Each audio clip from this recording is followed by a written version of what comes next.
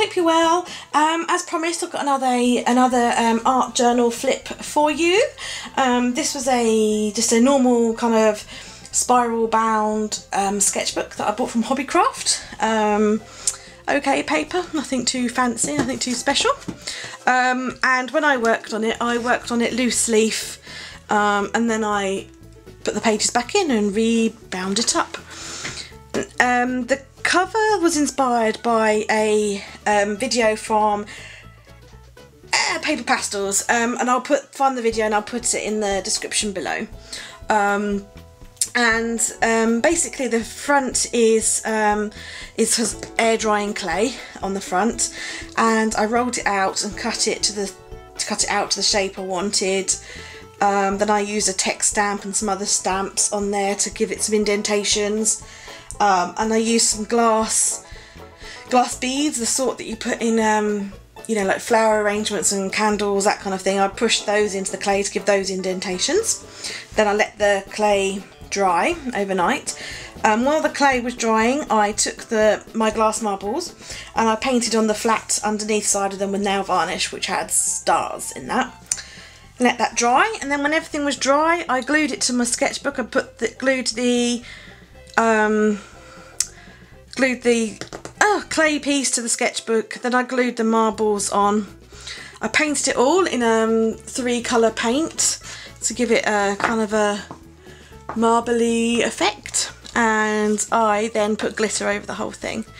And that was it, really. But as I say, I'll show you the video where I got my inspiration from, and I love it, and I will certainly be doing that again to a journal in the future. So this journal spans, when did I start? I wrote it in, I always write it in. So end of May this year, 2013, to the end of August 2013. So yeah, it spans from when we were living at our old house to now we're living in our new house, and there's various different things in there, a lot of watercolour and a lot of, well, you'll see. So here we go then. Okay, so this is the very first page. I just did it to kind of almost make it look like a book. So this was the starter page. So I did it in sort of like matching colours and everything. And I hope you can see it all. It's quite a big book, as you can see. I'll show you the size of my hand. It's quite big. It's it's 30 centimetres tall, so it's quite big. So I'm trying to get it all in frame. So this was water soluble oil pastels, and there's some bit of ephemera there. These 2 pages are watercolour. I don't know, I try not to make this too big, so too long a video, so I'm going to just sort of tell you kind of what I used, and hopefully that's okay. Some of the pages I'll be able to tell you what it says, some of it, you know, whatever. Yeah, it's just experimenting in watercolour, so I'll try and make it easier for you to see. That's a photograph I stuck in there. That's my husband and I. We met at school, and then we started going out together in 1997. Oh. And so 2 peas in a pod. I just, you know, we've been together so long. I love him. But we are like 2 peas in a pod, really. Bless us. Yep, some more watercolour. I love her. I really love how she turned out. Actually, I think I really like her as well. But it's just kind of experimenting and developing sort of developing characters and faces, and I enjoy kind of seeing how they, you know, how they come to be. This took me ages to do, all these little bunnies. It was with just, you know, I just sat there watching telly, doodling, pen and ink, and then I watercoloured it all in. It's got a lot of ephemera in the background. This quote says, "A divine universal plan exists, and it is beautiful and full of joy." And I found that in a magazine, and I just quite liked it, so I just stuck it in. I didn't really know what to do. And she has been painted with water soluble oil pastels as well. They're the the Crayola ones, the portfolio ones, if you don't know what they are, they're these ones. Quickly grab those. It's really thick pages. Yeah, just some watercolours again. More, that's watercolour. For a while, because we packed up our old house, I literally just had my sketchbook and some watercolours, a pen and a pencil out. So quite a lot of these were, we had no telly because that had gone. So it's just kind of just using my watercolour and that was all. And then from here you kind of see the transition, sorry I'm talking too quickly, transition to the new house when I had everything back again. So this is acrylics and glitter, it's got glitter stars. I'm going to hold it up and see if I can refocus for you so you can... Oh dear, I don't seem to be able to refocus very well, do I? Anyway, you kind of hopefully get the gist. Don't you just hate it when you have to like keep yeah, there we go. But I love that page. Turns out I love purple.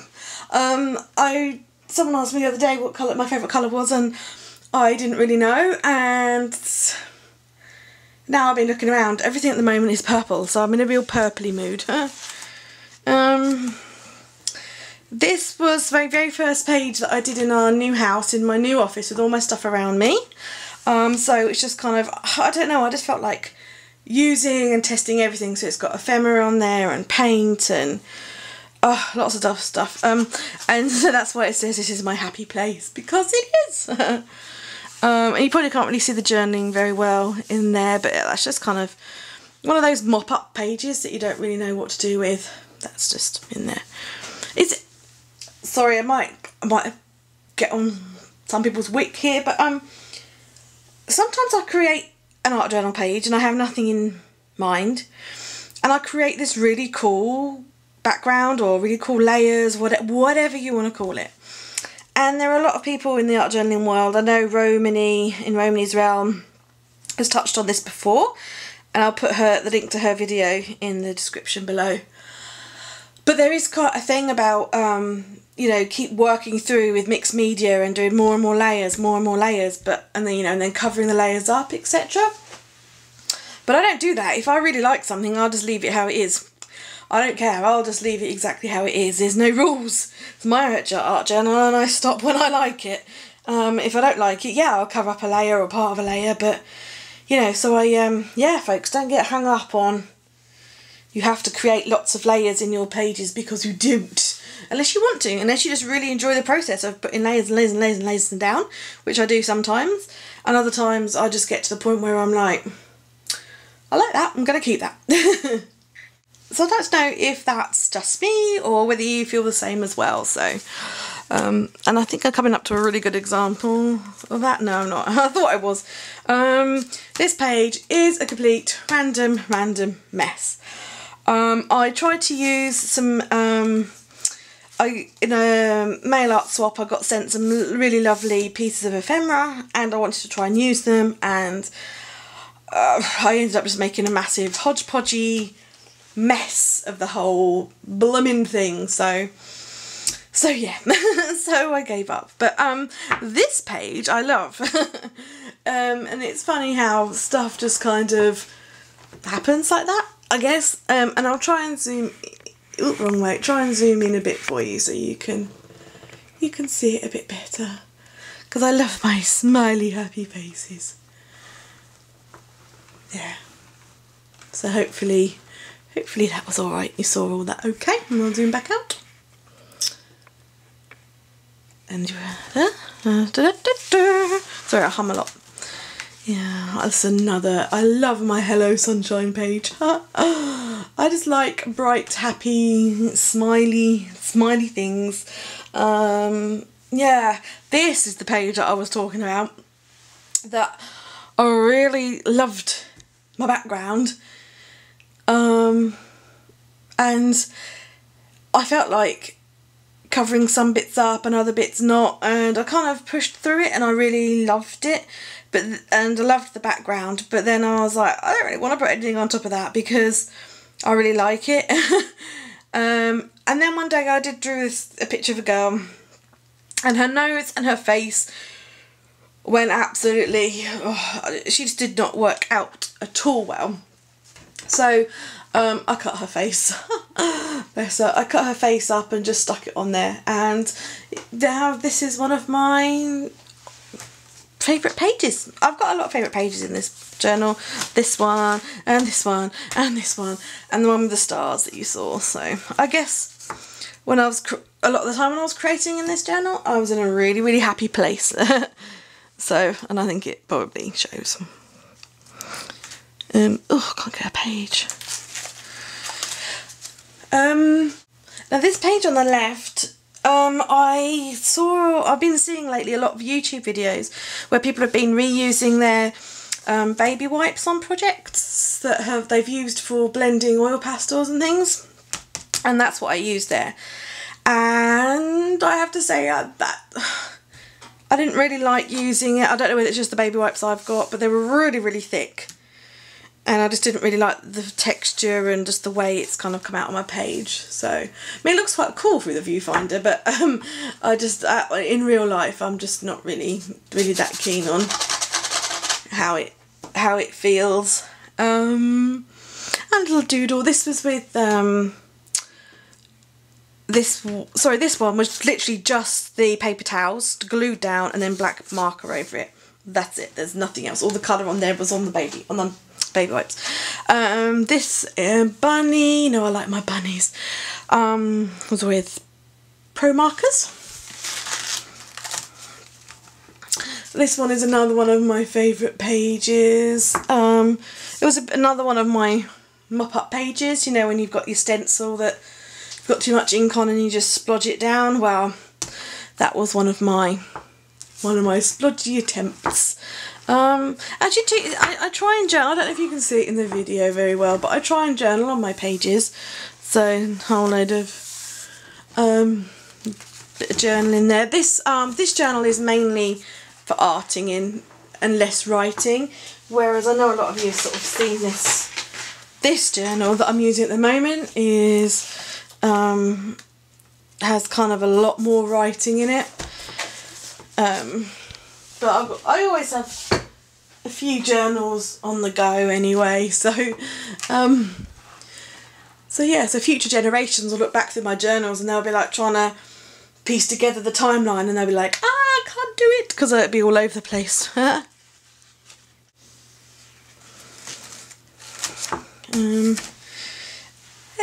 kind of liked the concept of this page, this spread even, because that was another background that I kind of liked where it was going, and then I started to mess with it too much, and I don't know, I quite like it, but the face didn't quite, I don't know, she didn't quite turn out the way I was hoping. I like her, but she didn't quite turn out the way I was sort of hoping really, but there we go. I'm sort of doing my de-stash and stuff. I found some Halloween fuzzy felt type embellishments, so I decided to use them. I got 4 packs of them, and so I've got 4 pumpkins, 4 bats, 4 spiders. I don't know what to do with them, because here in the UK, you know, we don't really celebrate Halloween as much as you guys do in the States. So I thought I'd do a bit of an art journal page, and I did a journal page about Elphaba from Wicked by, I can't think, is it Gregory Maguire? So anyway, you all know Wicked, so there we go. That was just some oil pastels. Wasn't really sure where that was going with that, and that there is just pencil. Nothing much to say about that, just having fun doodling and sketching in my journal really. So guys, you're going to notice a continuity problem now. I've got different colour nails. Basically I was merrily talking away and my battery died, so I had to put it on charge, hence the cable. And while I was waiting for my battery to recharge, I painted my nails and was watching YouTube. So, like the colour, it's a little brownie colour.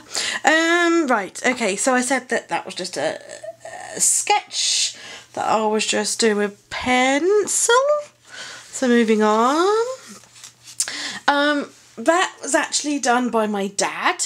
We both go to an art group locally, and my dad did that with oil pastels as a preliminary plan out for a painting he was going to do, and I'll put the link in the description below to his actual painting because we videoed it if you want to see him doing the actual proper thing. And he gave it to me. He borrowed some paper of mine and he did it whilst at the group. He kind of plotted it out and did an initial kind of sketch with it, so I put it in my journal. My voice went really squeaky then.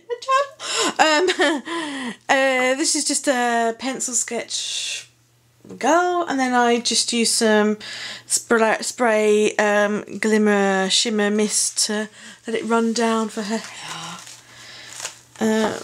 A couple of, I'll turn that round so you can see that better. I'm not too great on face profiles, but I'm getting better. She just, I don't know, something not quite, she just looks like she's been squished on her nose. But that was done with watercolour, and I made her a bit greenish because I thought she could be a fairy.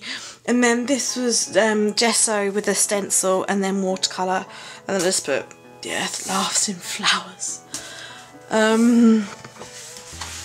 And then I improved her. So that was the sort of like the preliminary sketch, which I really like the colouring and everything. I prefer her face shape on this one, but not the colouring. So I guess you win some and you lose some. But there you go. So that's that one, and then that one. But I still like them. I still really like them. And this page, I showed you that in a vlog that I did. I'm gonna go get the painting. That was a preliminary sketch out for a painting that I did, and that's how the painting ended up. And I exhibited that at a local art group, so I'll put the two together if I can. Sorry, as I said, the book's quite big and I'm just trying to get it all in frame. So there, can you see that okay? There, so you get a kind of idea. But there, yeah.